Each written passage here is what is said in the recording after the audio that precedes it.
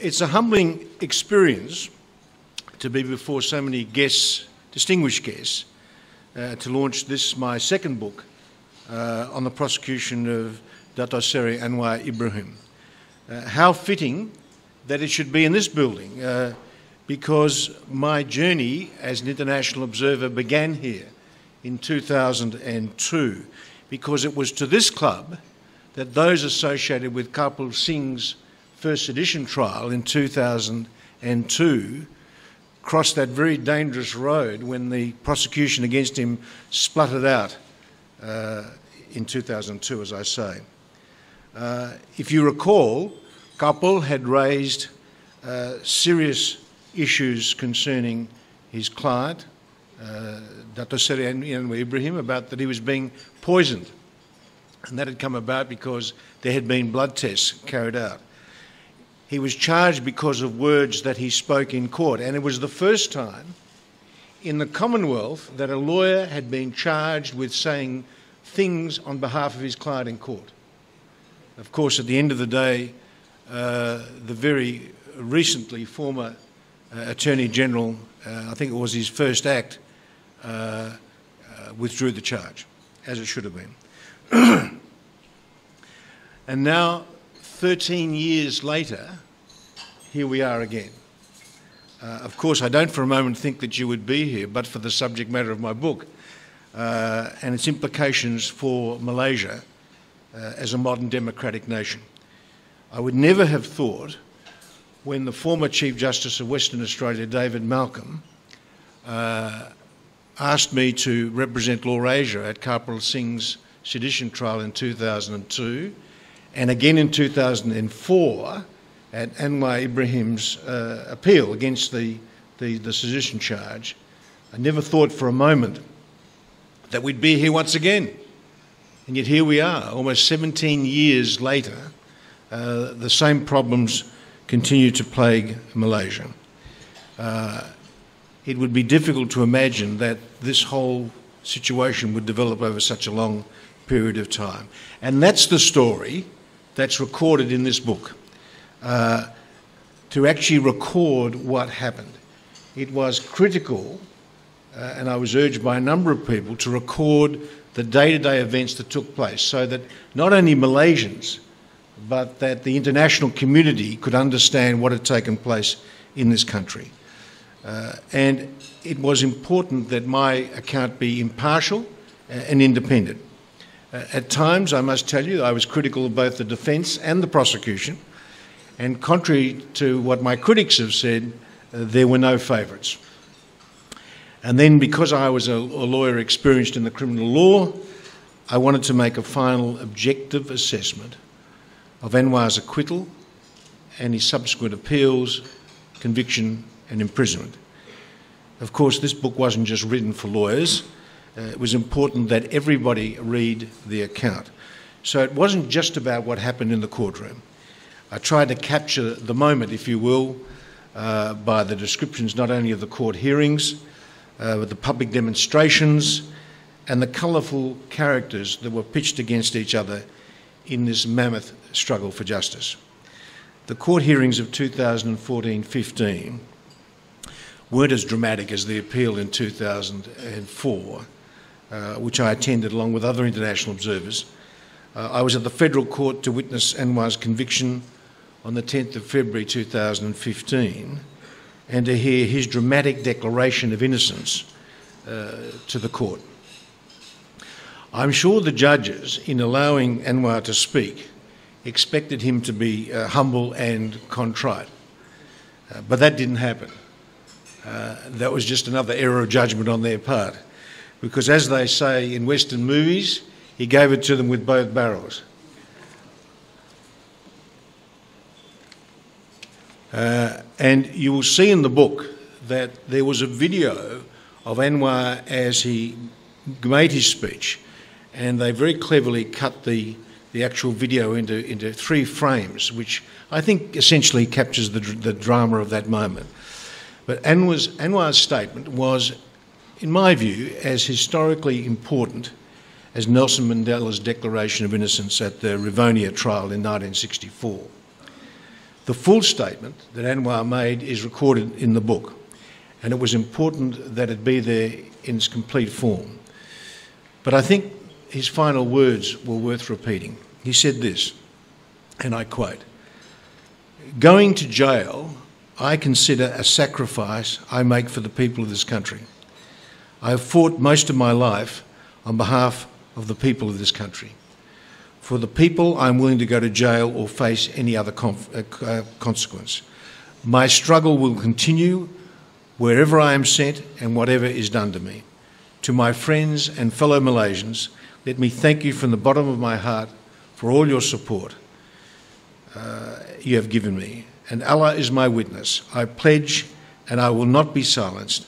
I will fight on for freedom and justice, and I will never surrender." By then, the judges could take it no longer, and they stormed out of the courtroom. But they later returned and had their vengeance because they sentenced him to 5 years in imprisonment. Yet even in defeat, Anwar was dignified and upbeat as usual. He moved around the courtroom shaking hands with the supporters and thanking them for their support. He hugged and farewelled his tearful family before court security finally led him away.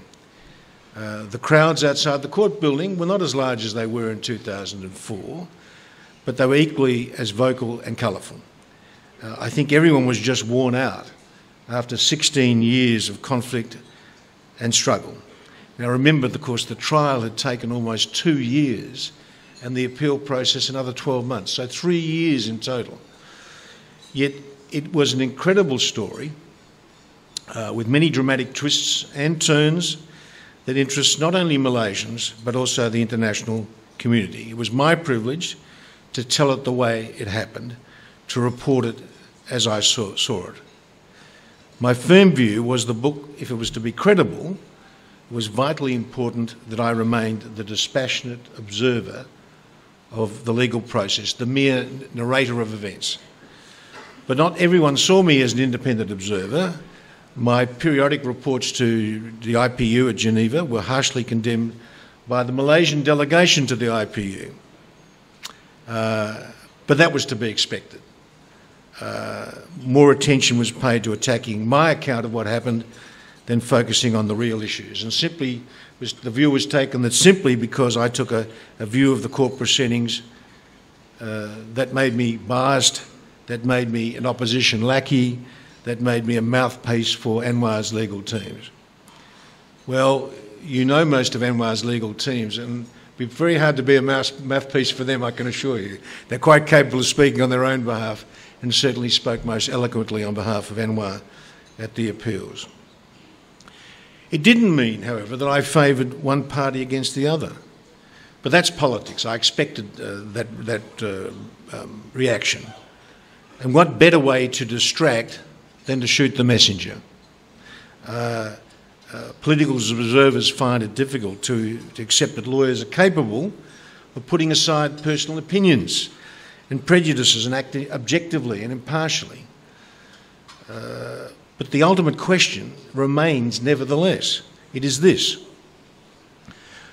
It was whether the criminal charge brought against Anwar Ibrahim could be proved to the standard of proof required in criminal trials.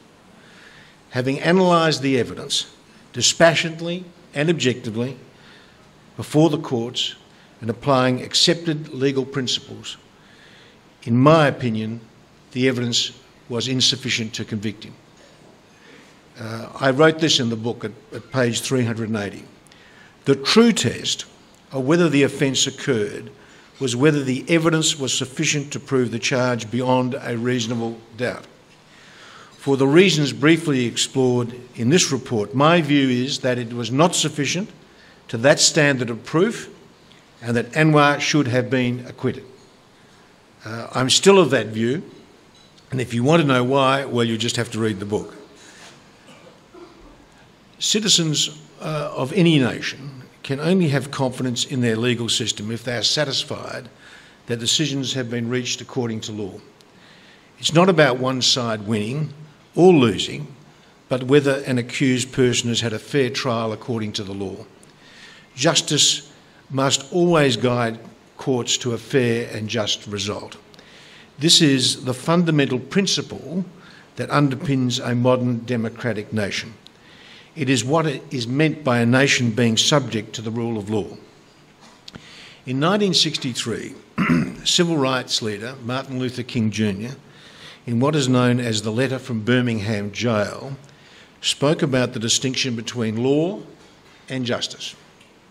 He was at that time in solitary confinement in a cell in Birmingham, Alabama, and some portions of the letter were written and gradually smuggled out by King's lawyers on scraps of paper, including, some reports, rough jailhouse toilet paper.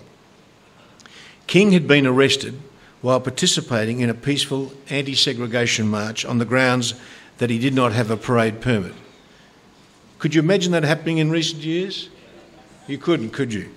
But the segregation laws and policies were part of the government-sanctioned racial oppression that mandated separate schools, separate restaurants, bathrooms for blacks and whites.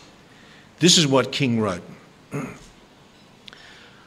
I submit that an individual who breaks a law that conscience tells him is unjust and who willingly accepts the penalty of imprisonment in order to arouse the conscience of the community over its injustice is in reality expressing the highest respect for the law. End of quote. By no means am I quoting Martin King to encourage you to break the law, far from it, but I've quoted him to highlight the point that the law, even if uniformly applied, does not of itself guarantee a just result. Change is best brought about by democratic means, but the human spirit's quest for liberty cannot be easily crushed, as the great authoritarian regimes that have collapsed in the last 20 or 30 years have found. The rule of law is intended to promote stability, but a society that operates under the rule of law must also remain vigilant to ensure that the rule of law also serves the interests of justice. It's not difficult. It's not a difficult concept to understand. The interests of justice can only ever be served by independent and politically impartial courts, strictly applying established legal principles to the evidence that is put before it, and nothing else. It's for Malaysians to judge whether they are well served by their legal system, not foreign observers.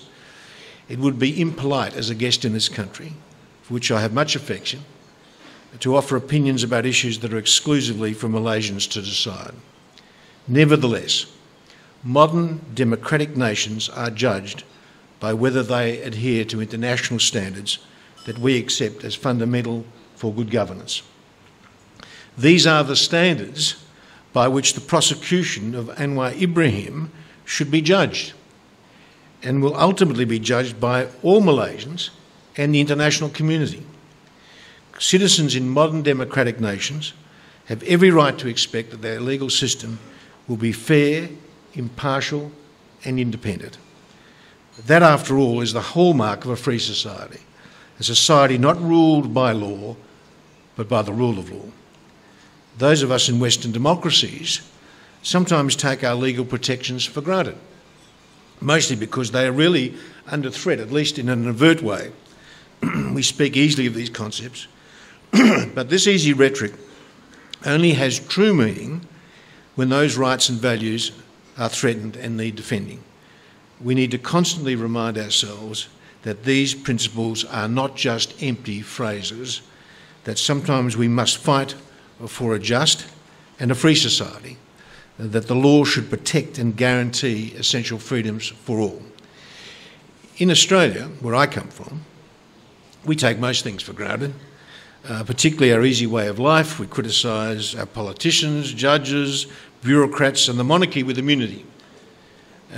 People probably take offence, but there's no criminal charge that results from being critical of everything and everyone.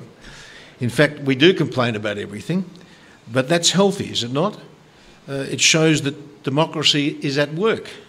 It also means that we should be more vigilant when there are attempts to undermine our essential protections. We Australians fight when we need to, and we prove that in countless wars, including the war against the communist insurgency in Malaya in the 1960s. And because of that, we regard Malaysia as an old friend, a true friend. Citizens of democratic countries often need to remind themselves of a number of things. First, that speaking out for freedom and justice should not be unlawful. Secondly, that assembling to express dissent about unjust laws is an integral part of the democratic process. Thirdly, that the voice of the people is not something to be feared, but rather listened to and respected. Fourthly, that diversity and dissent should be embraced as a positive factor that makes a country comfortable with itself and its people. And finally, that true accountability is something that the people should demand of their politicians and which they in turn should accept as essential in a democratic parliamentary system. So may I conclude by saying once more how grateful and humble I am that you've come here tonight for the launch of this book. It took a lot of effort to condense all the things that happened over the last 17 years into the covers of a pretty narrow book, I suppose. And I hope I've done it justice, and I hope I've done the people in it justice. My reward is to be here with you tonight and to share my account. You may not agree with all that I've written, but after all, it's a lawyer's account and it's a foreigner's account. So forgive me if I missed some things that you may have thought were more important, or spent too much time on things that you thought were unimportant. Nevertheless, it was critical that these significant events in the life of Malaysia be recorded for all to read, and hopefully it ultimately makes a difference. Can I just end by expressing my appreciation to a number of people, some that you may not regard as deserving of praise, but in a way they do. First of all, to the Honourable Michael Kirby, former Justice of the High Court of Australia, for his insightful foreword to the book, to the publishers, Marshall Cavendish, who took a hell of a chance, in printing this, but they stood by the first book and they were keen to do the second as well, and particularly to the editor Mei Lin Lee, who brought all of my disjointed reports into a coherent narrative. To the international organisations that I represented at the various court appearances, and they're all listed in the book. I need not recite it now. To Datuk David Yeo, whose great support and assistance was simply invaluable, without which this book may never have come to be. So I think you should be all grateful for that. Thank you, David.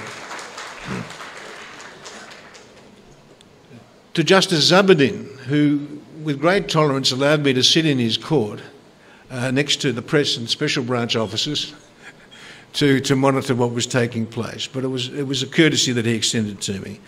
To the Chief Justice and the President of the Court of Appeal, who again allow the international observers to be present at these hearings, and without which they wouldn't probably have been observed and reported upon. They may have some reservations about that now, but nevertheless, it was a graciousness that was extended to us.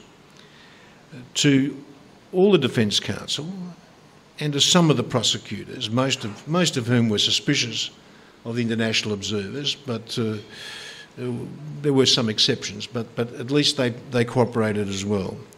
And of course, Shafi Abdullah, well, you couldn't stop him talking to us. So, in fact, as from what I hear, you can't stop him talking to anybody. So I feel this is my road trip. To the court staff and the police security, they were very helpful and cooperative.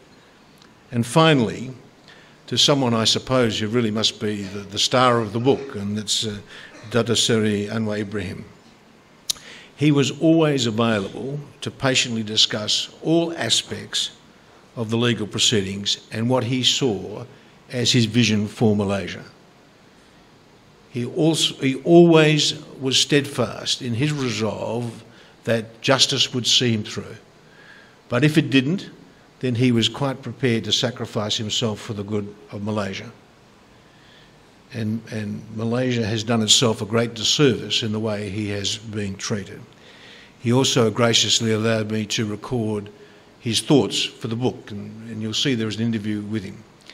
And finally, not to be forgotten, are all the family members of Anwar Ibrahim, who were also always available to talk, and it was interesting to see that very personal side of the case.